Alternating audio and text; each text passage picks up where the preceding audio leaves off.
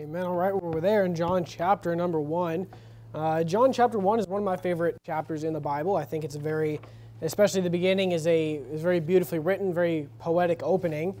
What I want to do is I want to focus on, or start at least, on verse 43. John 1, verse 43. Now I think this is kind of interesting because you have this story. Let's start reading in verse 43. The day following, Jesus would go forth into Galilee and findeth Philip, and saith unto him, Follow me. So Jesus is calling his disciples here. The chapter opens just with this poetic description of who John the Baptist was, who Jesus Christ was.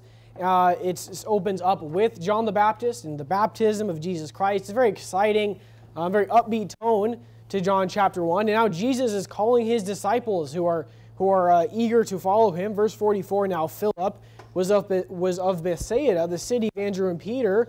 Philip findeth Nathanael and saith unto him. So Jesus is calling all these disciples, and they're going and they're telling other people. They're telling their brothers, their family. They're following Jesus. Philip findeth Nathanael and saith unto him, We have found him, of whom Moses and the law and the prophets did write, Jesus of Nazareth, the son of Joseph. So just a very happy, upbeat tone here. And I feel like in verse 46, the chapter kind of comes screeching to a halt here. Verse 46, And Nathanael said unto him, Can there any good thing come out of Nazareth? And here we see this optimistic chapter kind of come screeching to a halt here with this very pessimistic tone that kind of stands out, where you have Nathanael. Nazareth must have been known as a bad area, must not have been known as a very great part of town or a very great part of the country, because here you have Nathanael who has someone tell him, We found the Messiah, we found the Savior, and his reply, Can any good thing come out of Nazareth?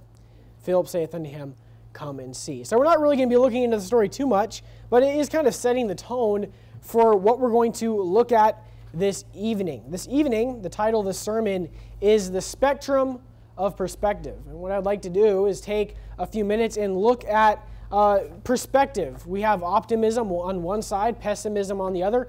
What should we be? Should we as Christians be optimistic? Should we be pessimistic? Does it depend on the situation? Does it depend on what we're going through? What's the balance? Should we be all of one or a balance of both? What should we be? Turn to Exodus chapter 3. Exodus chapter number 3. I love this. The reason I opened with these verses here is, one proof alone that the Bible is not written by man, that it was inspired by God, is I don't know if there's any other book out there that captures the human nature as well as the Bible.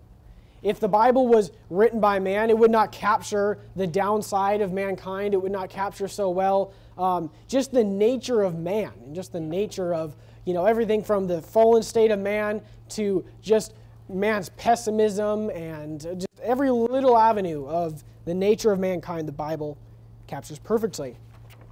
So this evening, we're going to look at pessimism, we're going to look at optimism, the dangers of both, and the correct balance. So let's start off with pessimism. What are the dangers of pessimism? Here's some things you can watch out for with pessimism. What is pessimism? Pessimism is defined as a tendency to stress the negative or unfavorable, or to take the gloomiest possible view. So let's look at a couple issues with pessimism, a couple things we should watch out for with pessimism. Let's make an argument against it this evening. The first thing is this. You're in Exodus chapter 3. One thing about pessimism that is a danger is that pessimism can stem from a lack of faith. You're there in Exodus chapter 3. Here we're talking about the story of Moses at the burning bush. This is when Moses is called by God. He's standing at the bush that is on fire and is not consumed, the Bible said. And look what God is saying to Moses, verse 9. Now therefore, behold, the cry of the children of Israel has come up unto me, and I also have seen the oppression wherewith the Egyptians oppressed them. Come now, therefore. So God is giving a command to Moses. He's saying, I see what my people are going through. I see the oppression. I see they are in slavery. I hear their cries. And his action is, Come now, therefore, and I will send thee into Pharaoh, that thou mayest bring forth my people, the children of Israel, out of Egypt. So here God is calling the prophet Moses, and he is telling him, I want you to go to Pharaoh, and I want you to tell him to let my people go. And Moses' response is in, turn to chapter 4, look at verse 1. Just flip a page over. Exodus 4, verse 1. And Moses, verse 9, my bad.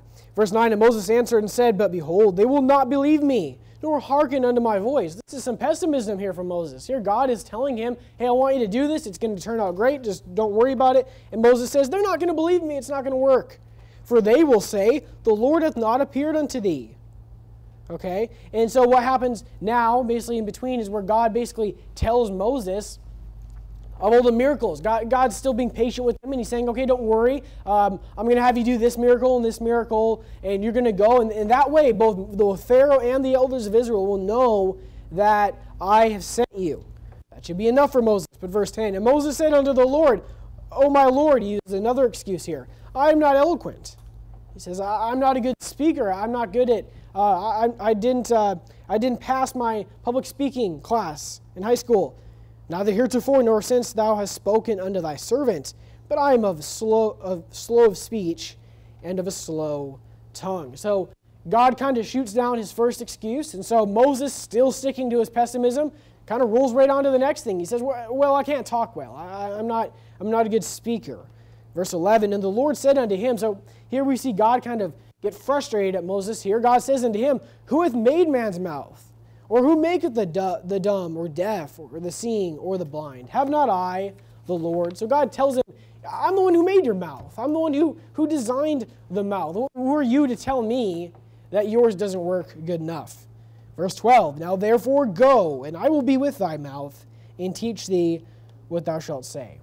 And just as a side note here, this isn't really part of the sermon, but just as a side note, this, not everyone, some people are naturally good at speaking. Some people are naturally good at interacting with other people. I feel like that was always a weakness of mine. I'm kind of an introvert. But you don't have to worry about using this excuse as a soul winner. You don't have to turn there, but Isaiah 28:11 says this. This is God speaking. For with the stammering lips and another tongue will he speak to this people. You don't have to worry about, I can't speak, or I'm not good with words. You have the Holy Spirit, and God promises that that's enough. But, aside from the point, I digress, Moses is being pessimistic here. And you say, why is he being pessimistic? His pessimism is stemming from a lack of faith. That's why Moses is doing this. That's why he's being pessimistic. He doesn't have the faith. He has all these other reasons. Look, there's a time to think logically, and we're going to look at that this evening, or in a little bit here. But in this moment where God is telling him, you just need to trust me, I'm telling you it will work, it will be fine, there's no reason to be pessimistic here. Turn to Numbers 13. Look, God gave us a brain. God gave us common sense. He wants us to use it, but not to the point where we doubt the infinite power of God. Okay. We need to be careful with that. Numbers 13, this is where God is sending the 12 spies into the land of Canaan. God has promised them this land.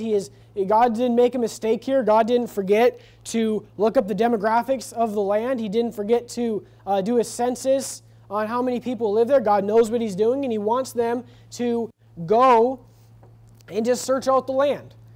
Verse 1 of Numbers chapter 13, and the Lord spake unto Moses, saying, send thou men, that they may search the land of Canaan, which I give unto the children of Israel. Of every tribe of their fathers shall ye send a man, every one a ruler among them. So there's 12 spies. One was from every tribe, representing every tribe. And Moses, by the commandment of the Lord, sent them from the wilderness of Paran. All those men were heads of the children of Israel. Skip to verse 25. And they returned from searching of the land after 40 days. And they went and came unto Moses and to Aaron and all the congregation of the children of Israel unto the wilderness of Paran to Kadesh, and brought back word unto them and to all the congregation, and showed them the fruit of the land. And they told them and said, we came unto the land whither thou sentest us, and surely it floweth with milk and honey, and this is the fruit of it. Now, keep in mind here, before we continue, I want you just to understand that they were not sent into the land to give everyone an opinion. God had already told them it would work. God had already been telling them for generations that this is the land that he would give them. They were sent there to scope out the land, to maybe draw a map, or to kind of just get a better idea, because obviously God fought their battles, but he still expected them to do the due diligence of showing up and fighting the battles and having enough faith to do that. But they were not sent there to give an opinion. Verse 28, Nevertheless, these spies are speaking to the people be strong that dwell in the land, and the cities are walled. That shouldn't matter. God already gave them the land. There's no reason for pessimism here. And very great. And moreover, we saw the children of Anak there. The Amalekites dwell in the land of the south, and the Hittites, and the Jebusites, and the Amorites dwell in the mountains, and the Canaanites dwell by the sea, and the coast of Jordan. And Caleb stilled the people. So notice they're just panicking people. You can already tell by the fact that Caleb is having to still the people. That means he's having to calm them down. Caleb stilled the people before Moses and said, Let us go up at once and possess it, for we are well able to overcome it. But now the men are arguing with them. But the men that went up with them said, We be not able to go up against the people. That's some serious pessimism here, and it's stemming. Why? Why do they have this pessimism? Because they don't have the faith. We be not able to go up against this people, for they are stronger than we. And then just to make sure we get it, the narrator of the Bible here clarifies, and they brought up an evil report of the land, which they had searched unto the children of Israel, saying, and then it gives us some more context in what they said. The land which we have gone up to search it is a land that eateth up the inhabitants thereof, and all the people that we saw are men of great stature.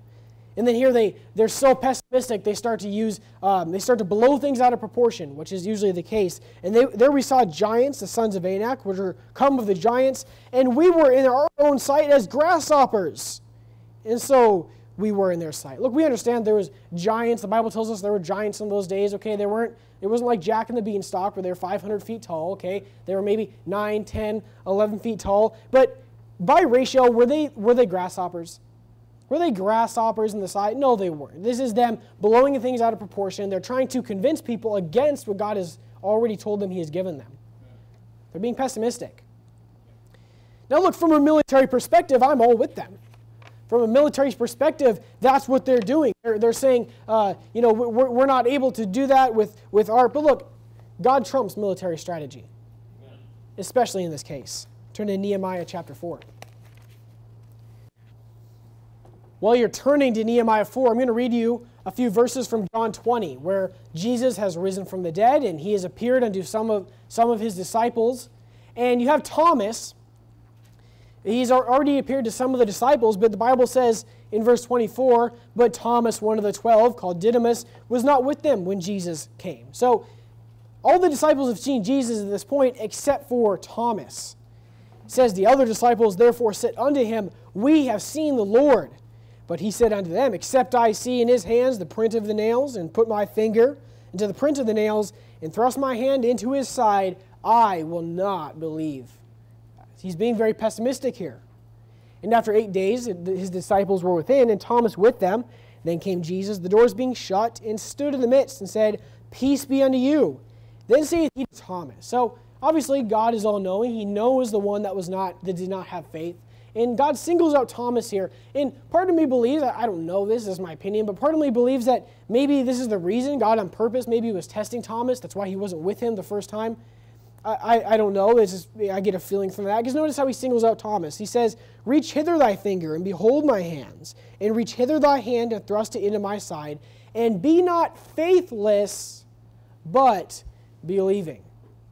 We need to be careful because pessimism can obviously arise in us because we lack the faith. They're there in Nehemiah chapter 4. So what's the danger of pessimism? What's the problem with pessimism? Well, the first problem is that it can stem from a lack of faith, and we need to watch for that, and we need to be careful. There's a time for pessimism, and we're going to see that in a minute here. But us not having faith is not a time for it.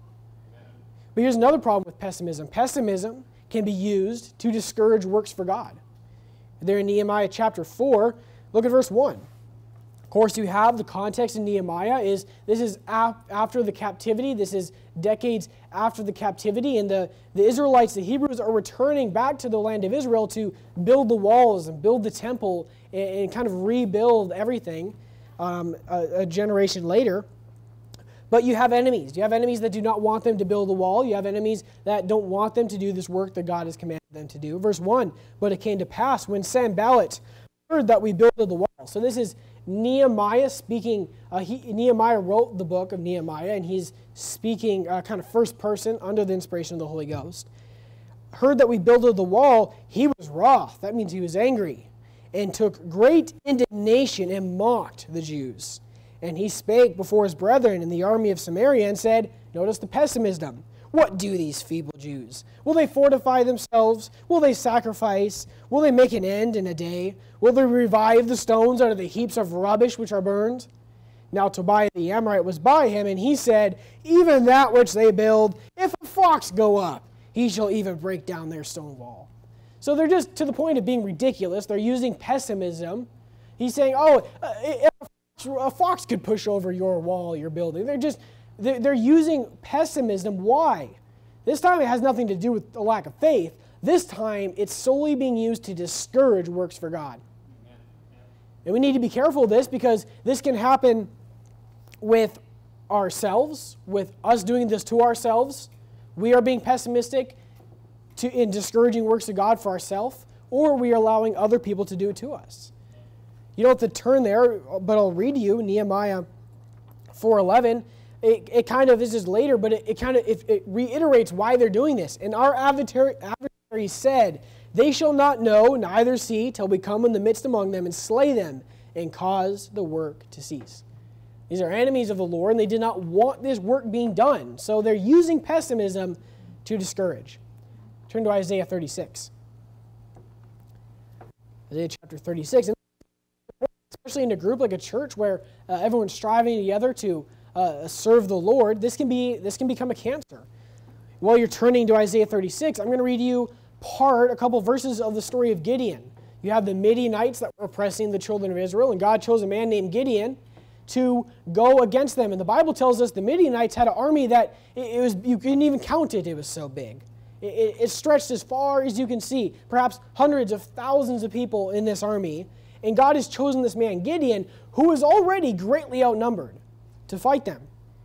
The Bible says in Judges 7:2, you should be in Isaiah 36, and the Lord said unto Gideon, the people that are with thee are too many for me to give the Midianites into their hands, lest Israel vaunt themselves against me, saying, my own hand has saved me. So God says, there's too many people, Gideon. I don't want you to win the battle and think that it was because you had strength. He says, I'm going to whittle your numbers down so much that when you win, you're going to know it was me.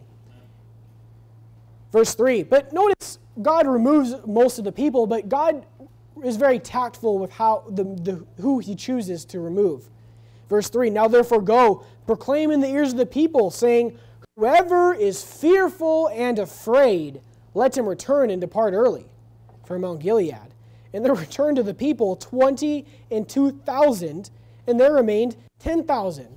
So the majority of the people leave, but notice God says, here's who I want. I want to remove a majority of these people. I want you to find everyone that's scared and afraid, and I want them to go home. You say, why? Because if you have a group of people serving God, especially in this Christian life, this is a good example because we are vastly outnumbered.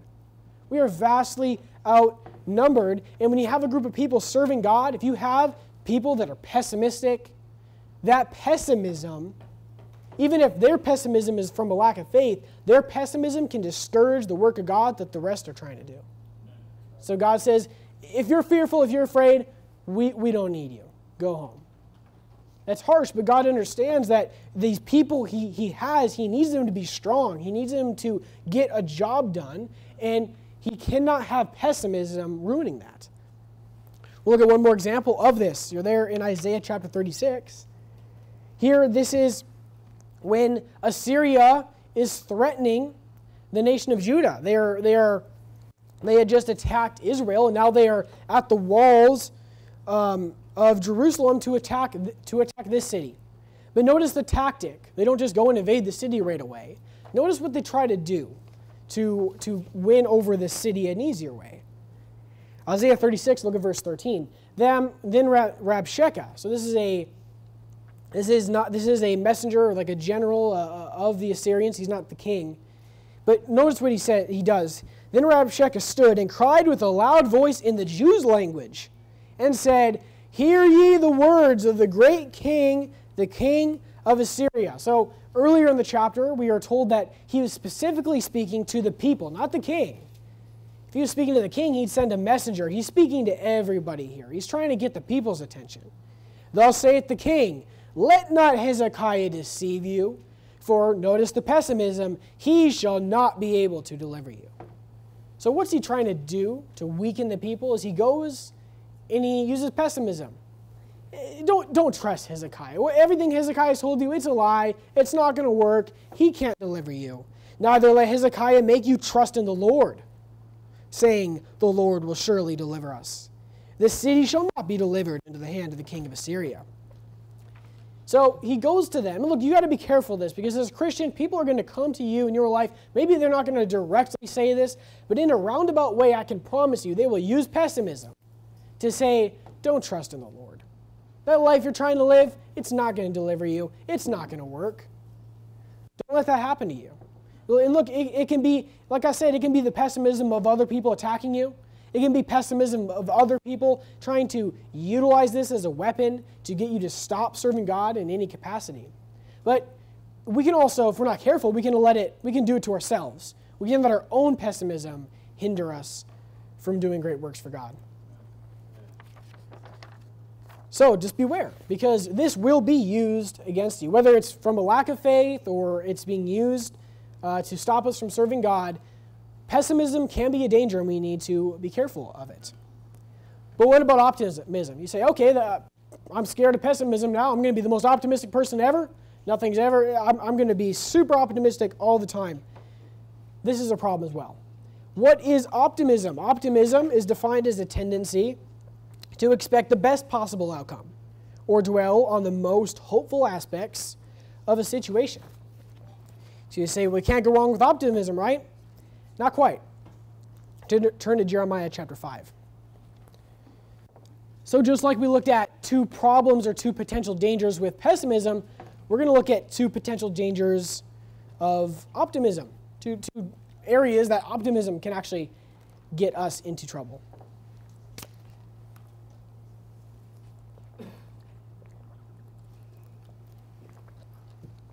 Jeremiah chapter 5, verse 11. Here's the first problem with optimism. Optimism, potentially, can cause us to ignore the judgment of God. You're there in Jeremiah chapter 5. Here, God has a problem. In Jeremiah, of course, Jeremiah was not the only prophet that did this, but in this particular time frame, in this book, you have Jeremiah preaching to the nation of Judah. In particular, he's preaching to them about the captivity that would have one day come from Babylon. This is kind of what, in general, this is kind of what he spent his life preaching on. He talked about other things as well, but this was kind of his main mission. And you had a problem with people going around kind of denying that this was happening. Of course, people don't like to hear bad news. People don't like to hear they're wrong. Jeremiah 5, look at verse 11. For the house of Israel and the house of Judah have dealt very treacherously against me, saith the Lord. He's saying they're in sin. They have turned from me. Verse 12, they have belied the Lord. Belied meaning to give a false representation of or to misrepresent. So they're essentially creating a false reality of God. They're creating a false picture. They're misrepresenting what God actually thinks. And said, it is not he, neither shall evil come upon us, neither shall we see sword nor famine.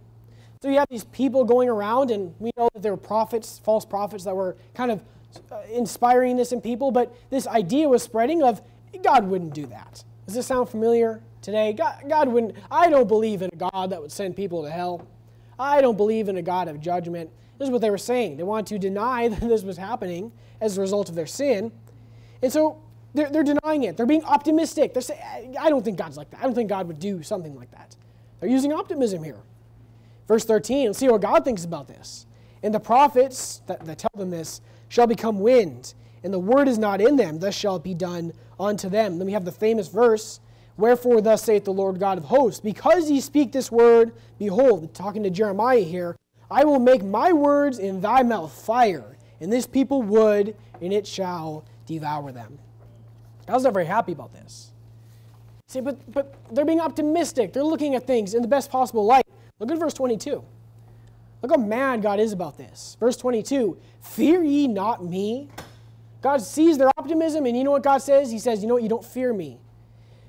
Fear ye not me, saith the Lord. Will ye not tremble at my presence, which have placed the sand for the bound of the sea by a perpetual decree, that it cannot pass it? And though the waves thereof toss themselves, yet they cannot prevail. Though they roar, yet they cannot pass over it. But this people hath a revolting and a rebellious heart. They are revolted and gone. Look, when it comes to the judgment of God, because we're saved, meaning we're not going to go to hell, but we do face the chastisement of God if we sin against Him in this life. And look, the chastisement of God, the judgment of God, in that area, optimism can destroy us. If we choose to take utter optimism and we deny that we've done wrong, or we deny that we've made mistakes, it'll get worse and worse and worse and worse for ourselves. We need to be careful about that. Zephaniah 1:12, you don't have to turn there, says this, and it shall come to pass at that time that I will search Jerusalem with candles and punish the men that are settled on their lees, that say in their heart, the Lord will not do good, neither will He do evil. And obviously this applies to individuals, but this applies to, the judgment of God I kind of can put into three different, I'd like to think about it in three different areas. You have saved believers. There can be judgment from God in just the form of chastisement of the believer. But then there's also the judgment of the unsaved, hell. And it's the same concept there. How many people have you run into out soul winning? I don't believe God. I'm a good enough person. They're using optimism. Everyone uses optimism in this area. I'm pretty sure I'd make it to heaven. They don't know for sure, but what side do they lean towards? I think I'd make it. I think I'm good enough. I don't think God sends anyone to hell. But look, not just with unsaved, but this also applies to a nation. That's the particular instance here in Jeremiah, in Zephaniah. It's a nation, and God's punishing or getting ready to punish a nation for their sin, and it's just getting worse because the people are in denial. They're being too optimistic about the judgment of God. They're saying they're escaping reality. They're saying it wouldn't happen. To kind of demonstrate this, I want to read you a quote. Okay, this is obviously, I'm reading you this quote to show the wrong mentality we should have, but I'm going to read you a quote from the great statesman and heretic Mitt Romney. Okay, Mitt Romney said this once, quote, "It's fashionable in some circles to be pessimistic about America, about conservative solutions, about the Republican Party. I utterly reject that pessimism." That mentality right there is what will be the downfall of America. Is that this is an area we should be pessimistic. When it comes to the sins of our nation, look, I believe our nation was founded on good principles, and I believe that we messed it up. I believe that it was moral at one point, and then we allowed corruption, and we allowed everything. We kind of took that inheritance and ruined it. However, we need to be pessimistic about America. If we want the hope of getting right or fixing our problems as a country, if that's even a possibility anymore, we need to be real about the problems we have. If we just ignore our problems and say, no, we're fine, God bless America no matter what, that's going to destroy us. One thing I just thought about now is even the Star Spangled Banner, which is our national anthem, and I believe it's the third or fourth verse. I forget how it's phrased, but there's a phrase in there that says something like, God will bless our efforts if our cause it is just. Even then, it was understood that even John Adams would say that you need a moral. This Constitution, this government, it's only going to work for a moral people. It's only going to work for a moral and religious people. But if we take the state of our country today, in the sin we're in, the filth that we accept, if we go with Mitt Romney here and we reject all pessimism, we say, you know what, it's fine. It's fine. Everything's great. As everything's burning around us, we're like, this is wonderful. God bless America no matter what. That is what will be the ultimate destruction of our country. We're not going to get anywhere. You can't escape. You can't Jonah this. You can't run away from God. You can't act like the judgment of God isn't real and hope it works. It's no different with, it saddens me many times because you go soul winning and you run into someone who you say, you know for sure if you go to heaven? Oh, no, I don't. Do you want to know? No, I'm fine. I'm good. I don't want to talk about this right now. Some people will say. I don't want to have this discussion right now. And it saddens me because I look at this person and I think to myself, where else would you apply this in life? You have a major problem here. You don't know if you're going to heaven. And so your solution is just to ignore it. Not think about it. I'll just put it on the back burner. It's no different with the judgment of God in general, whether it's us as the chastisement of God as saved believers, whether it's a nation or whether it's someone who's unsaved, ignoring the judgment of God and being optimistic about it and acting like it's not real will only make it worse. Right. So, dangers of optimism. The first thing that we learned is optimism can ignore the judgment of God. But here's another thing we can look at. Optimism, turn to Matthew chapter 4. Optimism can tempt God. It can tempt God. Turn to Matthew chapter 4, verse 5.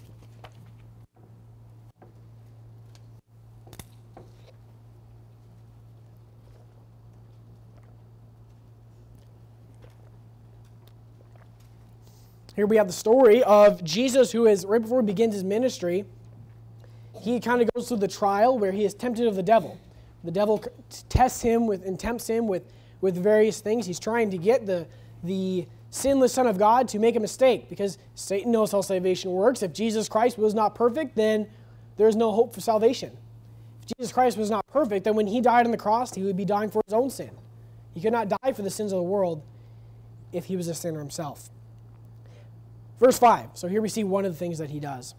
Then the devil taketh them up. This is really interesting here. Taketh them up into the holy city, to Jerusalem, and setteth him on the pinnacle of the temple, and saith unto him, If thou be the Son of God, cast thyself down, for it is written, He shall give his angels charge concerning thee, and in their hands they shall bear thee up, lest at any time thou dash thy foot against a stone. This is a real verse here. This is in Psalms. This is a real verse. This is a real promise from God. And Jesus said unto him, It is written again, Thou shalt not tempt the Lord thy God. So what does this mean? Because here you have the devil pull out a Bible verse and quote a Bible verse to Jesus and says, God has promised that he will protect you. God has promised that he will give his angels charge over you. Angels are protecting you, Jesus. Cast yourself off the temple. And here Jesus counters this and says, yeah, however, it also says, you should not tempt the Lord thy God. So how is this tempting God? The devil's being optimistic here. He's saying God has promised. God has promised that he'll protect you. Jump off. Here's why this would be tempting God. Here's what I kind of want to focus on, because I think a lot of people can miss this. There's a lot of promises in the Bible. Just to name a few, there's the promise God will provide for us, food and raiment. There's the promise of safety. Safety is of the Lord. Salvation. Believe in the Lord Jesus Christ, and thou shalt be saved. There's the promise that if we go soul winning, we preach the gospel, we will bear fruit. There's the promise that if someone's seeking the truth, they're going to find it. But all these promises have something in common. The common denominator in all of these is that to some extent, they all require our input. Let's think about this. Imagine if you went through life with utter optimism when it came to the promises of God. For men, let's just go through the first couple as men. God, what if we said, God will provide for me, and I've seen people who do this. I've seen men who do this. God will provide for me, so I'm not going to get a job. God's promised he'll provide for me. Or what if we said, safety is of the Lord, so I will take no steps to protect me or my family. I'll just take careless risks with my life. God's promised. Safety is of the Lord. God's promised me. Or what if everyone else, what about the mentality of everyone, I think everyone goes to heaven. A lot of people say that. That's an optimistic take. I think everyone just kind of, no input of their own, no decision they have to make, nothing on their side, just automatically everyone's saved. A lot of people think that. No matter what religion you are, God said, I don't believe in a God who would send people to hell. Or thinking, what if a believer told themselves, if someone's seeking the truth, they're going to find it. so I'm not going to go soul winning because they'll find the truth anyway and they'll get saved anyway. Almost this partially Calvinist mentality of anyone who's knocking at the door and seeking for the truth to any extent, they're just going to get saved somehow. Somehow they will get saved. So why do I need to preach the gospel? You see where I'm going with this? All these things, even salvation. Look, salvation is a free gift and everything's already paid for. But if we don't at least put the input in to make the decision to trust Christ, we are not saved. We cannot be saved. God does not save you automatically. A human has to make a decision to trust Christ as their Savior. It goes with all these things. Let's think about a couple examples in the Bible. The biggest one I can think of is the Israelites promised with the promised land. We kind of already looked at it a little bit. It was a conditional promise. God promised them He would give them that land, but it was not unconditional. And look, this is a huge misunderstanding. This is why the majority of mainstream Christianity today still thinks that the nation of Israel is God gave that to them. God gave them that nation. God promised throughout the whole Old Testament that He would not, that if they were not serving God, He removed them from the land. If they were not serving God, if they were not right, they went into captivity. And somehow a nation that still rejects Christ as their Savior. Look, the Jews need to be saved just like everybody else. They need a Savior just like everybody else. Paul said he wished he could exchange his own soul for the Jews. However, they still reject Christ and they're still unsaved. And there's a whole bunch of people out there that think that it was just apparently an unconditional promise, but that's not how it worked. It was, if you serve me, if you keep my commandments, then I will bless you with this land. Turn to 1 Samuel 4. 1 Samuel chapter 4. Look, this is why, we already apply this to every area of our life in some extent. This is why we have jobs. This is why we have jobs, because it's still our duty to provide for ourselves, our families. It's still our job, our duty to go soul winning. And look, if you don't go soul winning, look, I do believe that if someone's knocking at the door and they're seeking the truth, God will lead them towards a soul winner. However, if you don't go soul winning, there are going to be a lot of people over your lifetime who are seeking in some form that are going to go to hell. Because God was going to lead them to the truth, but it was your job to do it, and you never did. So these are all promises, but we still must do our due diligence. Think about Gideon we talked about. Think about all the times in the Bible that God said, I'm going to win the battle for you, I'm going to fight for you. But was there ever a time where they just sat and did nothing and then God just miraculously fixed the problem for them?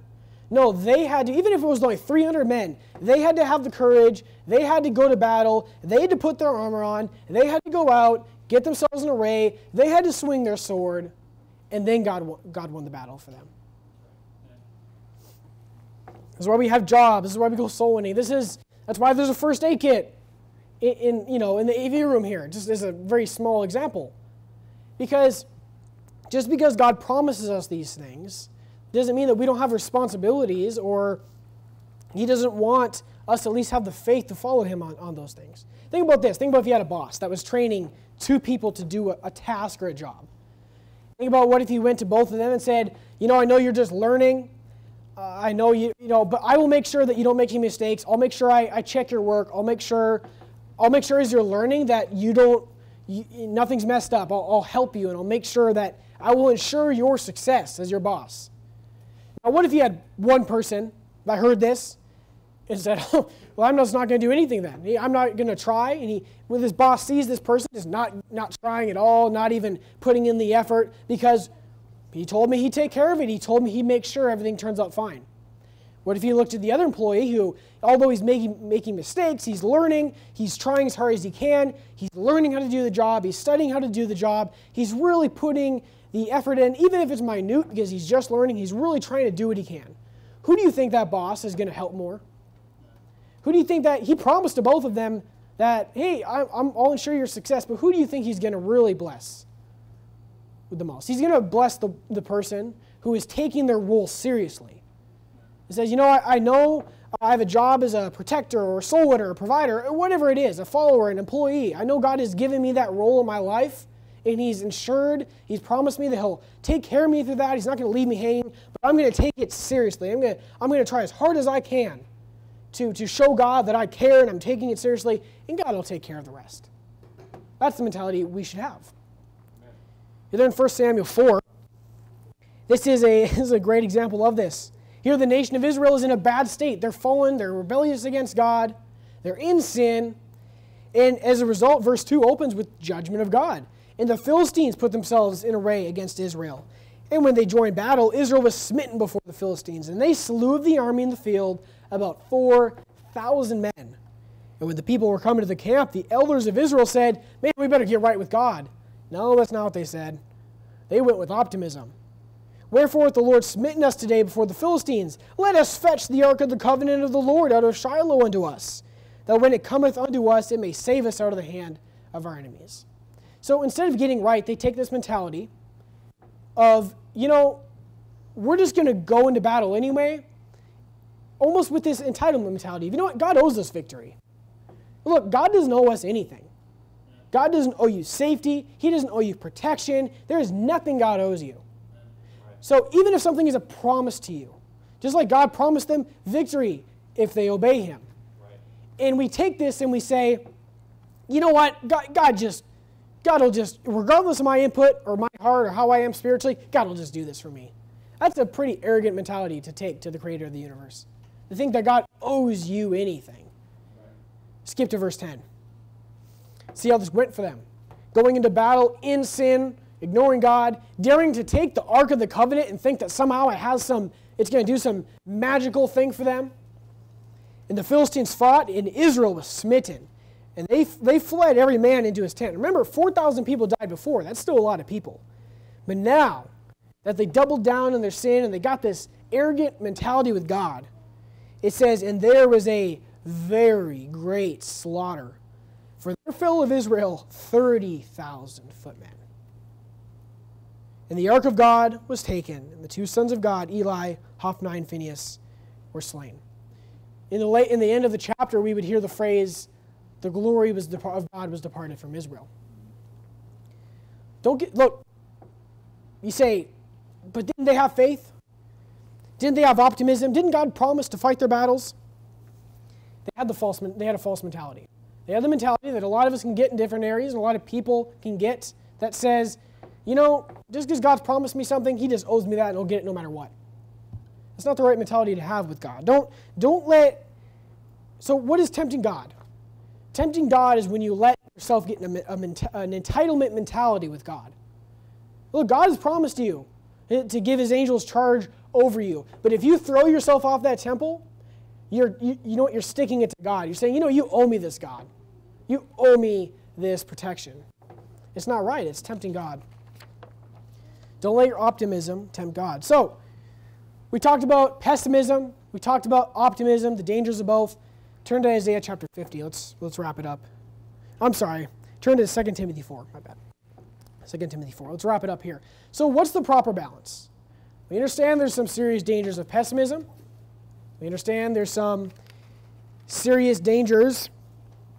Pessimism can let us have a lack of faith. It can stem from it can let us stop us from serving God. Optimism can cause us to ignore the judgment of God. It can even cause us to tempt God. Let's look at the right balance. Here's what the right balance is, okay? The right balance of optimism, pessimism for a Christian is this. Essentially, if you were to shorten it up, we should be pessimistic enough to be rooted in reality, but optimistic enough to know that once we've lost control and there's no more we can do, God takes care of the rest. Amen. We take our hands off the wheel. 2 Timothy 4, this is kind of many people think the last words of Paul, him kind of wrapping up and summarizing his life. And we're not going to read the whole chapter, but up to this point, up to verse 16, Paul's it's pretty pessimistic. He's been talking about all the people that stabbed him in the back, that left him, that hurt him, that caused him harm in some way or another, that left him, that abandoned him. Verse 16, at my first answer, no man stood with me. This is pretty pessimistic, Paul. But all men forsook me. I pray God that it may not be laid to their charge. That's a great mentality to have with our enemies, by the way. Verse 17, notwithstanding, the Lord stood with me. Here's some optimism. And strengthened me, that by me the preaching might be fully known, and that all the Gentiles might hear, and I was delivered out of the mouth of the lion. You say, what are you talking about, Paul? You've lived a life of betrayal, of persecution. There's a good chance that he is about to be executed, and he knows that. What are you talking about, Paul? How can you say, verse 18, and the Lord shall deliver me from every evil work, and will preserve me unto his heavenly kingdom, to whom be glory forever and ever. Amen. Look, it's a balance, because look, here's the reality. The Christian life is hard. If you're going to do it right, it's hard. Paul says, it was difficult. You know, I've come across a lot of trouble. A lot of people hurt me. But in the end, God was on my side, so I still win. That's the mentality. Because you know what Paul realizes? I believe Paul's a very logical person. I believe that's why he was so effective as a soul winner, is he was able to go to people that hadn't even heard of the God he was preaching, and they hadn't even heard of Jesus, and he was able to get down with them and understand their background and where they came from, and be logical with them, and convince them, and exhort them, and convince the gainsayers. He was a very logical person. He was pessimistic enough to realize where he had to be logical, but at the end of the day, when he was able to identify where he no longer had control, where he couldn't change certain things, he couldn't change other people, he couldn't change the persecution that happened to him. So he was optimistic enough to say, you know what, in those times, God's got me taken care of. I've read the last chapter, I know who wins mentality. Even if I die on this earth, no matter what happens to me here, I still win. Kill me, do whatever you want to me. As long as Jesus Christ died and I'm going to heaven when you kill me, I've won. That's the mentality we need to have. In the end, God was on my side. So, just to recap, don't let pessimism grow out of a lack of faith. Don't let it stop you from serving God, both in yourself and others. Don't let optimism make you ignore the judgment of God. Look, if we all sin, we all make mistakes, look, we need to correct that as early as possible. Don't let optimism play in our favor and push our faults out of the way. Don't let optimism get to the point where you tempt God, where you think you are owed things God promises you. So, in conclusion this evening, let's think about this. Let's think about the words of Paul here. I think this is really just the greatest example of this. Enough pessimism to be grounded in reality, but enough optimism to trust the Lord with the rest. Let's bow our heads and have a word of prayer.